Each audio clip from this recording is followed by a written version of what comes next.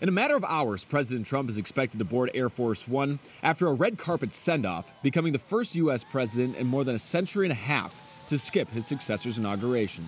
In his farewell video, he did wish the new administration well. He did not mention Biden by name. This week, we inaugurate a new administration and pray for its success. President-elect Biden, who will now take the helm of a nation in crisis, spent the eve of his inauguration honoring the 400,000 American lives lost to COVID-19 as 400 lights illuminated the National Mall.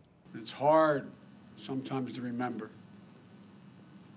but that's how we heal. And while President Trump does not plan on attending today's inauguration, we do know that Vice President Mike Pence, he is planning on being there, Dave.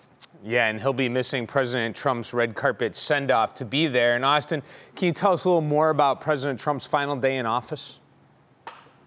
Yeah, his final day in office, President Trump issued a long list of commutations and also pardons, including one to his former chief strategist, Steve Bannon, and also to celebrities like Lil Wayne and Kodak Black. In total, there were 143 pardons and commutations issued yesterday by President Trump in his final day in office.